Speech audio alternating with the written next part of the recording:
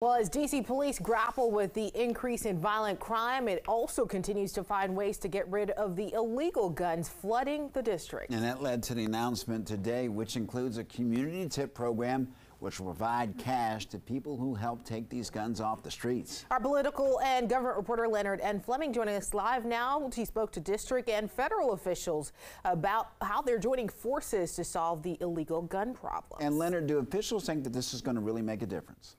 Mark and Annalisa, yes, they do. In recent years, as more illegal guns have poured into D.C., it's been tips from the community that has helped stem the tide. Last year alone, more than 3,000 guns were seized, a record number. We have a gun problem that is plaguing our community. D.C. Interim Police Chief Ashan Benedict says illegal guns are key contributors to the district's crime wave. We continue to see simple conflicts and arguments escalate into shootings. This is unacceptable. Now authorities are offering cash rewards from $1,000 to $2,500 that lead to an arrest and seizure of illegal guns. And tips to locate ghost guns, those put together from kits without serial numbers for tracing, can fetch up to $5,000. The confiscated weapons on display range from Glocks to semi-automatic rifles to ghost guns. We hear your cries to end the violence. Craig Calamai is the special agent in charge of the D.C. division of the Bureau of Alcohol, Tobacco, and Firearms. We cannot be everywhere, but you are.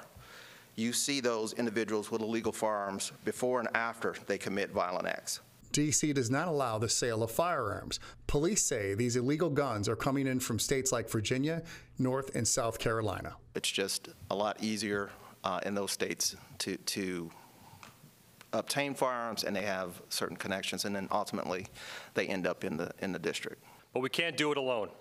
We need the community's help when it comes to holding violent offenders accountable and getting illegal guns off of our streets.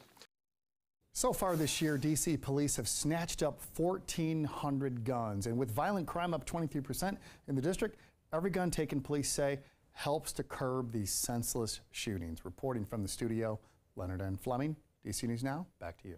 Leonard, thank you. Now to Virginia for an update on a shooting at a mall. Noah Settles, also known as rapper No Savage, was sentenced to 3 years in prison after he opened fire inside the Tysons Corner Center Mall last year. Settles entered a guilty plea to 4 felony charges back in February. He will have supervised probation for 10 years, and he was ordered to stay away from the mall. Settles faced a maximum sentence of 33 years. Video of that incident was shown in court. It shows Settles getting into an argument and firing off 3 shots as he ran away. No one was hit by those bullets, but 3 people were injured during the mall's evacuation.